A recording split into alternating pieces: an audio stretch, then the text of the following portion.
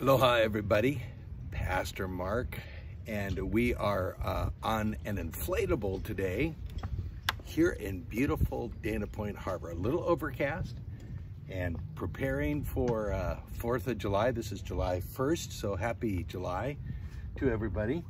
We'll head out to the channel here with the mighty 9-foot inflatable and electric trolling motor from Amazon. Glad to have you aboard, and as we welcome you to July, we had the privilege of having a little harbor talk with our church family just a couple of hours ago here up on shore, and we'll head out and see if we see any sea lions who are not barking currently. And I wanted to share with you, as we're trolling the harbor, I wanted to share with you one of the verses that we looked at today. We check traffic here. It's a beautiful day here. Hey, come to Dana Point Harbor, but not this weekend. It'll be chaotic and crazy. Matter of fact, they tell you if you don't get out on the island before, well, rather early, you're not gonna make it, and you better plan on staying pretty late as well. So maybe you'll see some of the nice ships behind me, and keep an eye on the kayaks up there so I don't bump into, oh, you know what? Let's just turn around. We'll head down towards Baby Beach instead. I'm gonna kick it up a couple knots. Cut across the channel. 5 full speeds, remember, baby. As of the current moment, I am ahead of the stand-up paddlers, so we should be good. So this great verse out of Isaiah is a verse that we looked at. It's in Isaiah verse 41. And it's verse 10, happens to be my friend Fred Fucher's favorite verse. Found that out today. Also tell me if anyone's jumping off the bridge. They're not supposed to, but you know how that goes. Especially on July 4th weekend. Here's the verse. Fear not, for I am with you, which is very comforting to me right now. Be not dismayed, for I am your God. Listen to the second part here. I will strengthen you. Yes, I will help you. I will uphold you with my righteous right hand. That's from God. He's speaking to Israel in the context of Isaiah, but that's from our God. I want to read it to you again, just as I pass the bridge. Aloha. And here we go. Fear not, for I am with you. Be not dismayed, for I am your God. Be not dismayed, for I am your God. I love that. There's a reason that we don't have to be dismayed. It's because we have God. He is our God. And then he says 3 things that we were kind of driving home in our study up on the lawn in our harbor talk. Here's his promises. I will strengthen you. Yes, I will help you, and I will uphold you with my righteous right hand. Did you know God was right-handed? I'm pretty sure he is right-handed, and it's a righteous hand, and it is powerful. So when God tells us he will do those 3 things, that he will strengthen us, he will help us, and he will uphold us, it is because he's capable and able to do it. Today, as I'm talking to you, and this is my second time out on the little inflatable, getting ready for my granddaughters to try it, so I thought I would test it. But I put a certain amount of trust in this inflatable. I filled it with air. I've checked the valves. I've cranked down the valves because once I saw it leaking out, but I'm gonna back us off so we can maybe hear a little better. But as I did all that, there was a certain point when I stepped off the swim step of the boat and I got in, as I'm doing now. And I hooked up the little outboard and I put my trust in this boat. I put my body in this boat and it's floating and it's moving. And that's what it's designed to be.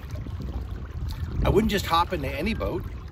Certainly wouldn't just hop into any inflatable. As a matter of fact, we're passing some now. Some are brand new, some have much more powerful engines, but some are filled with water and half afloat, you might say. It's really the condition of your trust that matters. He says, you can trust me because I'm your God. And I operate and I maneuver with my mighty, righteous right hand. I absolutely am thrilled when I read that verse. I know why it's Fred's favorite verse. He's memorized it. It's a good verse to memorize, by the way. The righteous, mighty right hand of God strengthens, and it helps, and it upholds us. And of all times that I could need the right hand of God, it would be in these days that we live in. I love the fact that God wants to extend his hand to us. We closed our time of study and talk, and we shared some pizza on the grass just over the bridge there. And when we closed, we all put out our right hands and we made a fist. 15 of us. And as we did, we came to the conclusion that there were some big hands in that circle, but none were as big and mighty and as righteous as God's. How comforting that is. I was just reviewing some of the day's events before I got aboard and started filming.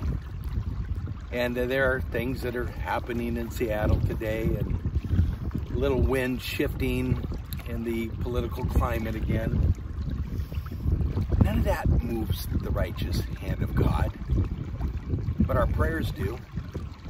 Nothing prevents the righteous hand of God.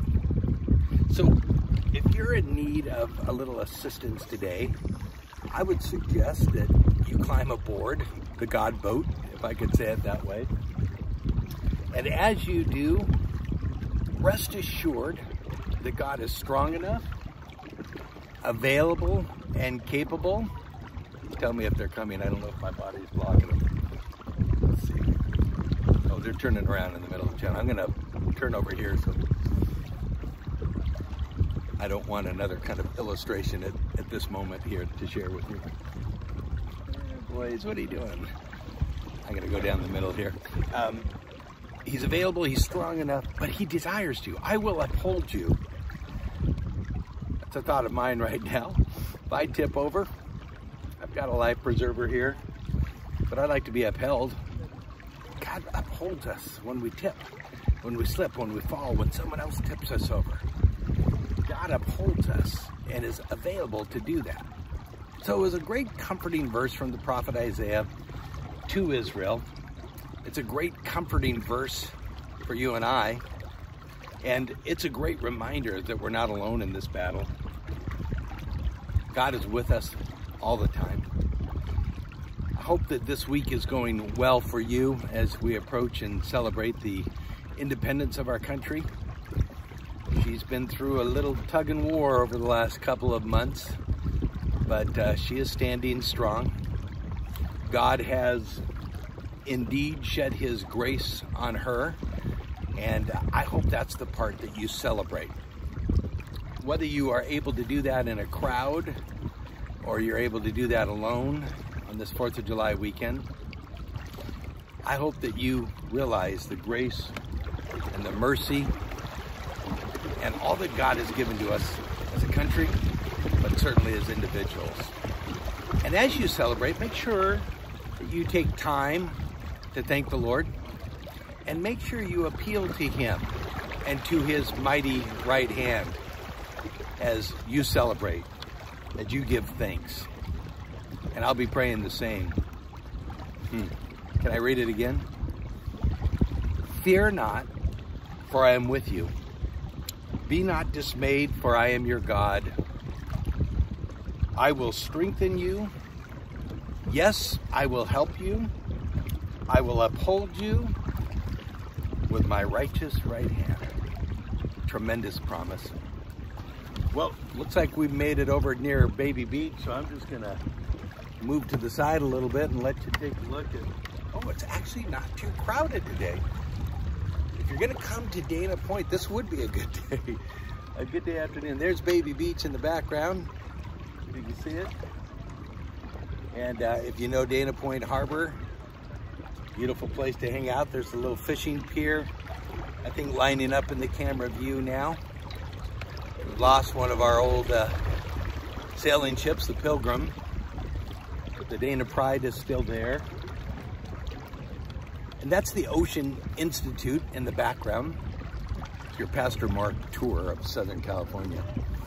I'll do one quick circle here while we look at Baby Beach once again.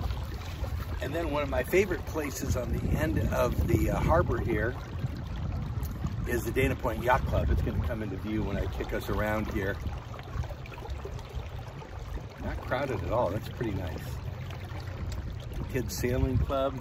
And there's the Dana Point Yacht Club coming into the background there. We'll sit across to sail. We'll motor across to it. There it's in view.